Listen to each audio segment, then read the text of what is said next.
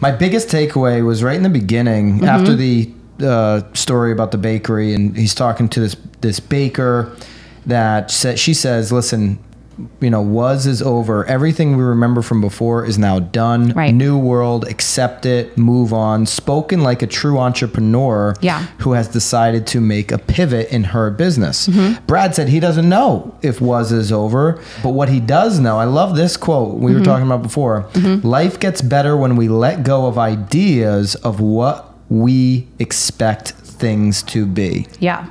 Right? Yeah, I mean, that's... You had another quote that was similar to that. Expectations, he also said, can be a problem zone for human beings. I always talk about that too. Like even in relationships, life, your team, whoever, people you're working, whatever.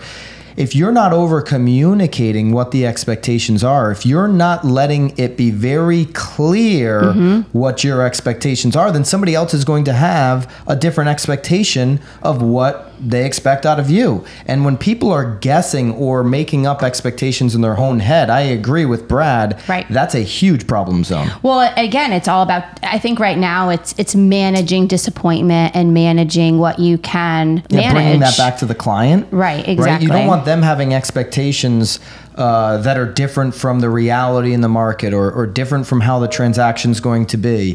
I tell Ness to go on mute and now my computer's making noises at me. Yeah.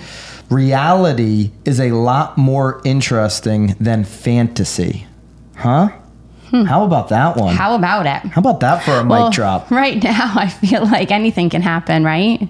You feel like reality is a fantasy? No, it's more interesting. It's saying it's more interesting than fantasy. I agree. Yeah, well, right I just now. think there's a lot of people that are unfortunately stuck in the mud because of what we've gone through since March, meaning they're just thinking about how they want their life to be. They're fantasizing about what they will do one day instead of taking action in reality. Well, I think the biggest problem right now, though, is people are also mourning the loss of what was, too. Where it's over. I feel like enough time has gone by where, you can't look back and wonder what was or what could have been or what August supposed to look like. What would you be mourning? Like, say you lost your job. Say you're somebody who lost your job. No, but you're just you're mourning life. Like my children's lives. Like even last night. Like your children are alive.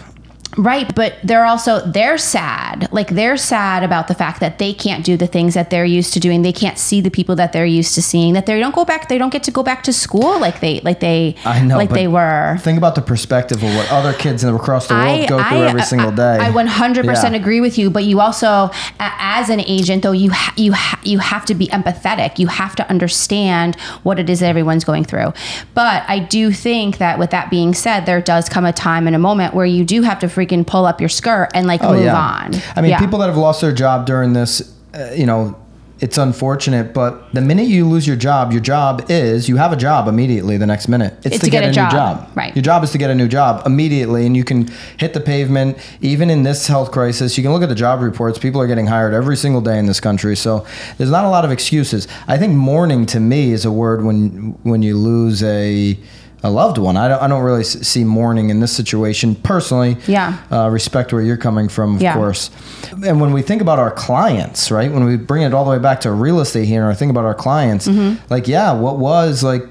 could have gotten a deal in February. Like I was talking to Heidi, who works with us on the team. She closed on her home, I think, in March or February. She killed it. She could sell it probably. Well, her neighbor's listing for like $7,500K more than what she bought, and they've got like one less bathroom. Like perfect timing, but you can't go back in time. You could have gotten a deal in January, February comparison to where the market is today, but that's not reality. You're living in fantasy the minute you start thinking about how great February was for your life. Yeah. Confusion, right? And because the markets move so fast, Brad says confusion brings a thirst for information. So as agents, as real estate professionals, brokers, teams, and agents, we have got to fill that thirst. We've got to hydrate people with the information. Oh, you feel good about that one. That was a good one. I just made that one up on the fly there, Nicole. You killed Hydrate. Hydration for thirst. Okay. Nikki on our team sent me a TikTok message. It was a TikTok because I love sparkling water. This doctor was saying that sparkling water doesn't hydrate you the same way as flat water. I guess I wouldn't be surprised to hear that. Oh, it's ridiculous. Bubbly and it puts too much pressure on the bladder, and it basically flows through your system without absorbing the water, I guess. You're supposed to drink, according to this doctor on TikTok, this is where I'm getting Is this where we're going? This is where we're heading? You're supposed to drink 1 sparkling water to 3 or 4 flat waters. That's supposed to be the ratio. You're supposed to do sipping throughout the day, chugging. I would just chug about 8 or 9 sparkling waters a day. So I was completely not hydrating the right way. So, which means that's why I'm always thirsty for sparkling water. Just a little fun fact for you there. Not from Brad, but that's just from my own, I don't know. You just wanted to hear yourself talk a little bit? Technology. He made it a point to speak directly to all of the technology entrepreneurs that were following Inman Connect. Don't let the critics discourage you. Right. All right. He wants to make sure that every step of the virtual experience becomes possible for the end consumer. So he wants people to fight through like Rich Barton did when they told Rich Barton that Zillow wasn't going to work, right? How many people have said Zillow's going to fail? Zillow's going to go bankrupt. Stock's at $80 now, folks. I've been saying that. You can go back into the, I don't know, into like the episode 30s and 40s if you want to see some of that stuff. Told you to buy it at like $20-something and it's now at 80. It's a little fun fact. Thank you, Nicole. I was waiting for that. All right, so you spoke directly to the tech people, but here's the big punchline. Our value has never been more obvious as real estate agents. Ethics and service, he said, are the values that are rewarded today. Do you agree? Absolutely, 100%. Yeah, I mean, I think now more than ever, people are looking for guidance and going to a professional to help them sort of navigate this. And again, it's not even necessarily about, because I think some people would argue that our jobs are easier now than ever because like we're just getting multiple offers, but I do think that it's harder than ever. You know, you have to sort of sift through all these buyers. You have to sift through. This is a harder market if you're working with buyers. Well, if you're working with buyers, for sure. I mean, because you're just losing everything. But even as a seller, though, I mean, who is the right buyer? What is their job? I mean, there are so many more questions that you need to ask during this process than like you ever did before.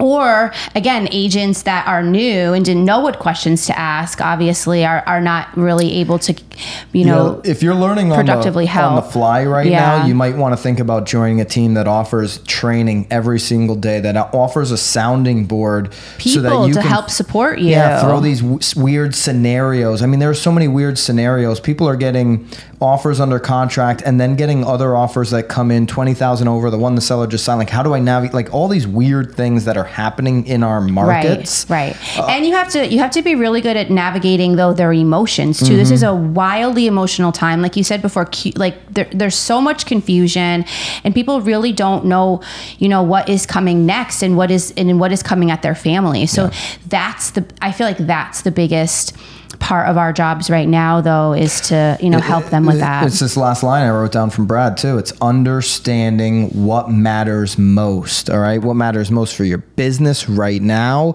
focus on the important things, but what matters most to your clients is going to be very important to continue to navigate 2020. So good stuff, Brad. I mean, it was only 6 minutes, but I thought it was a feel good woo woo in my Zoom room. It was a powerful 6 minutes. It was great. 6 or 7. I'll give you 7 minutes. So 6 and change.